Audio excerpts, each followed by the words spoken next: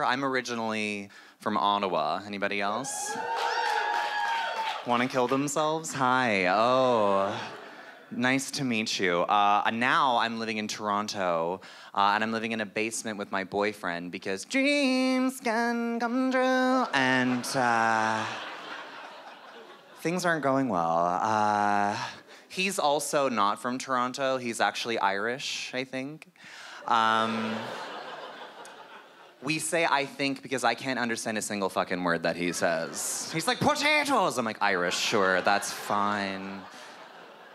I'll never forget my first date with my little potato. We met in the gay village in Toronto, and we started the date off with 6 or 7 pints each because he's Irish, I'm a stand-up comedian. If I don't like you, at least I'm gonna get drunk. That's how you do a first date, bitch.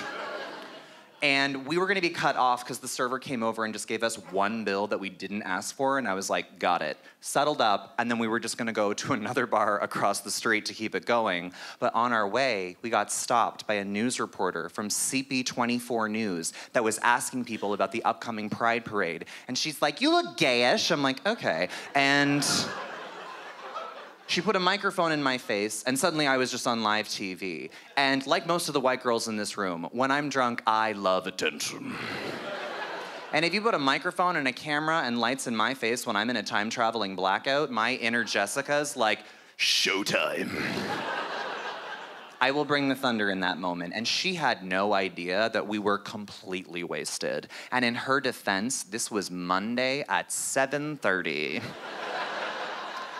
So she starts the interview and she's like, are you excited for the Pride Parade next month? And if you are, why? And I was like, oh my God, Carol, I am super excited for the Pride Parade next month because I am super gay. Immediately, she was like, oh no. Because she knew that we were completely wasted, and she was nervous because this was live television. Depending on what I said, I could get her fired. Her career is in the palm of my hands, you know what I'm saying? And I'm not gonna question her journalistic game, but her follow-up question was, if the city of Toronto gets the permit during the parade, there is gonna be public drinking on Yonge Street. How do you feel about that? And I was like, honestly, Carol? It's a yes for me. She's like, my name is not Carol. I'm too much. She goes over to my little potato to deflect, and she's like, what are you most looking forward to next month during Pride? And he was like, Hart, I don't know. And some Irish lullaby, like Toralorally, I don't know.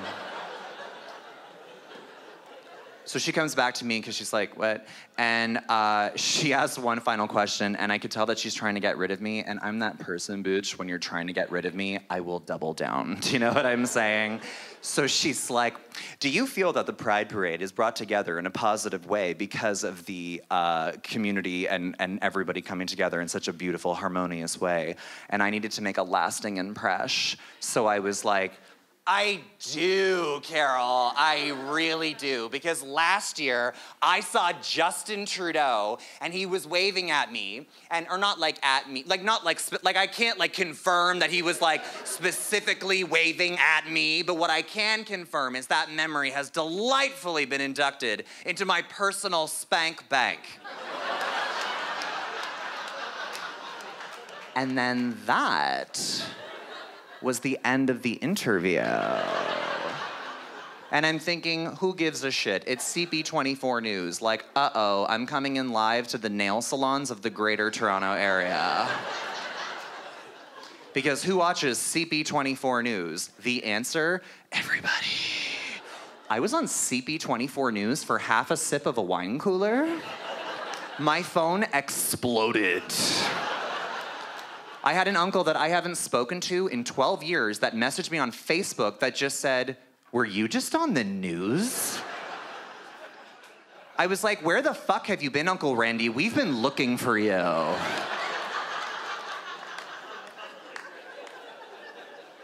I I travel a lot for work, and I'm very proud to say that stand-up has afforded me the opportunity to perform in places like London and Paris, Ontario. And I was telling that story on the road. I was in St. Catharines, and by some coincidence, bitch, the vice president of CP24 was in the audience. And I finished my set. I was selling merch after the show, and she came up to me with zero context and just said, "I know you." And I was like, "Escucha me?" And she was like, "I'm the VP of CP24, and when you did your thing on the news, you were a thing in my office that I was trying to make go away for like a month." And I was like, "That's really funny." And she also thought it was funny because then she offered me a job with CP24 temporarily in entertainment coverage this fall.